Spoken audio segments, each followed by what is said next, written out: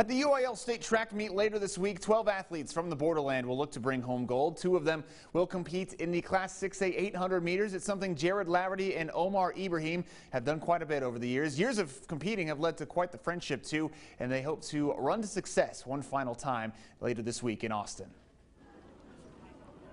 It's a 1-2 step that would have Sierra asking for a royalties check. It's crazy that for regionals, like at regionals, we have 1-2, and they're both from Socorro schools. America's senior Jared Laverty and Pebble Hills junior Ibrahim have been battling for years in the 800 meters. Usually if Jared's there, I chase down Jared. I stick next to him and I just hold it right there and we just keep pushing each other. Their competition as young kids is now much bigger. Laverty and Ibrahim qualified for state in the 800 meters last week, finishing 1st and 2nd at regionals, just like they did at areas and districts, and pretty much all year long. It's probably about 9 runners, and 2 of them are El Pasoans from the same district. I think that's like one of the coolest things. The duo have similar origin stories. Both of their dads ran track at UTEP, so it's in their blood. Years of running has turned into a friendship off the track despite the competition on it. I trust him with my life. We've grown up with each other, so we know each other very well. Laverty signed a running college at Division I Incarnate Word last week.